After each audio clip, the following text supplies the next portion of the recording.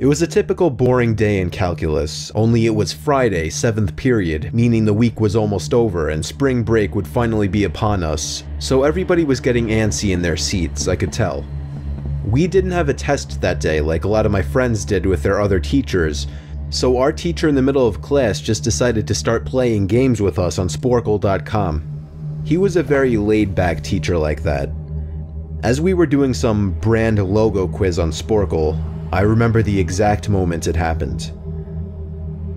Right after my friend answered a question, I remember the exact answer too, Adidas. The dean's voice came through the loudspeaker. He sounded panicked and frantic as he told all the teachers this was not a drill and to go into lockdown. I actually got the chills, and I got goosebumps on my arms as our usually laid-back teacher too seemed panicked as he ran to turn off the lights and ushered us to the back corner of the room. We all sat in silence for about 2 minutes, and then the usual buzzing that came from a panel in the back of the room ceased, indicating that the school must have cut all the power. We all looked at each other, realizing this must be serious.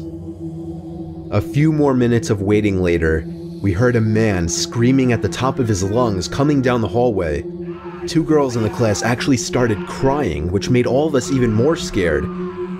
As the screaming got closer to the classroom, the lunatic-sounding man started banging on the lockers while screaming, "I'll kill all of you."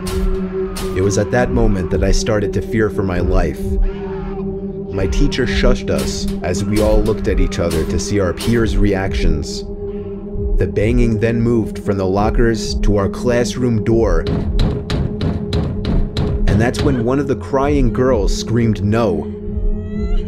The banging on the door only grew worse as the man started screaming, "Open up."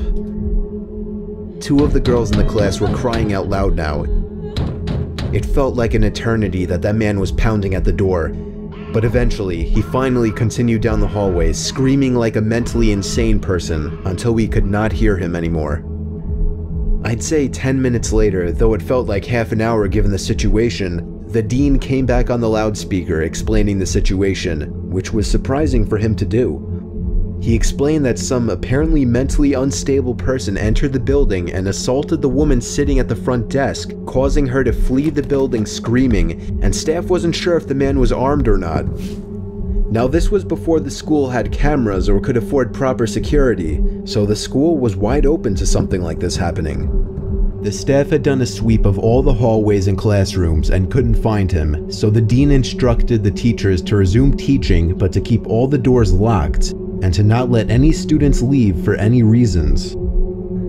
The most disturbing part, however, is that one of the janitors working the night shift found the man sleeping in one of the storage closets near the back end of the school, and according to rumors that were spread by my peers, sticking out of his pocket was a .44 Magnum. The janitor must have done something stupid to wake him up, for example leaving the closet door open, because by the time a police officer could arrive on the scene, the man was gone.